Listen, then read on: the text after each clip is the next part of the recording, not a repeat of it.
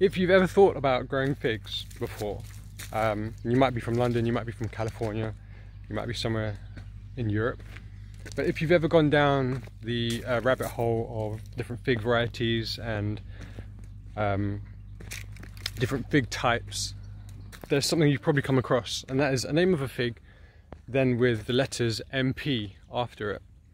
For a while I wondered what that means, but you know, with a little bit of light research, it's easy to find out what it means. And what it stands for is Monserrat Pons, which is the name of a man who has dedicated most of his life to fig trees.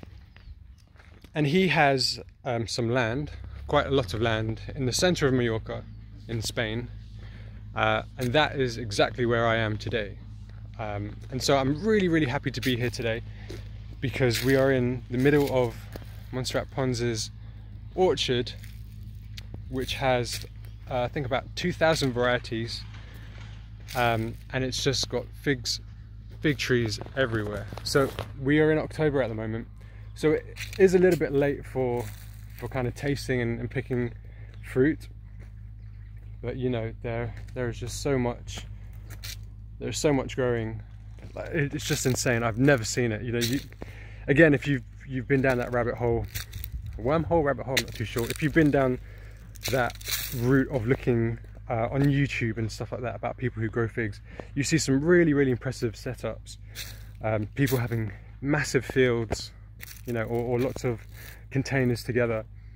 But this is something completely different. This is field after field after field, acre after acre of just so many different types of fig trees. And it's not just figs that are native to Mallorca and the islands that are around Mallorca.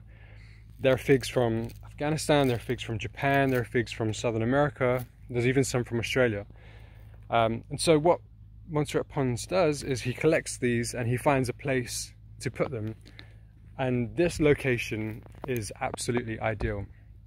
So if we were to grow these in London, for example, where I'm from, it will be very different. The taste will be very different. And I've just been really lucky enough to have a private tour with him, with the owner and the founder of this incredible site.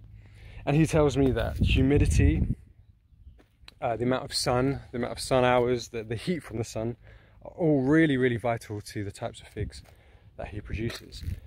And so talking to him, you know, I asked what he does with the figs, and he says that it doesn't matter what he does with the figs, the production doesn't matter.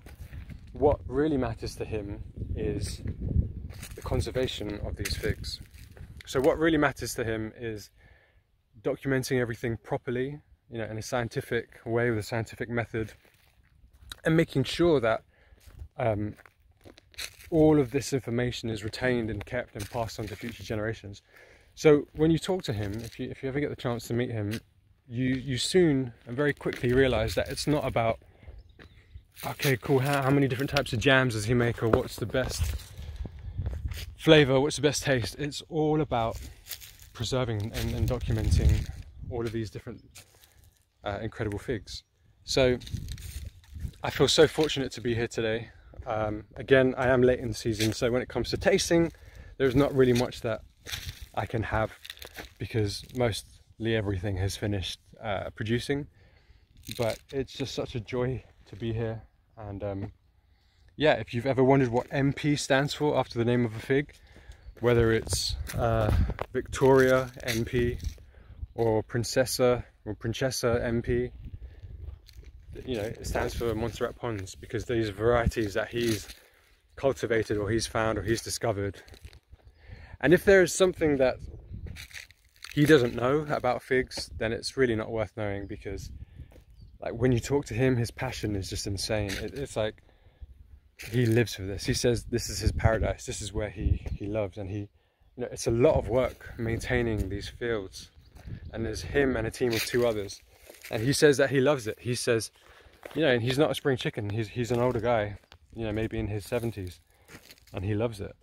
So yeah, so this is Mallorca. This is the fig, I guess, research station. If you were ever in the area and you enjoy fresh fruit or fresh food or fresh produce, or learning more about culture and food and how those two things tie into, I would definitely recommend to come and check out this place. But yeah, I'll try to make some more videos just to show you how incredible it is, but such a wonderful place to be right now.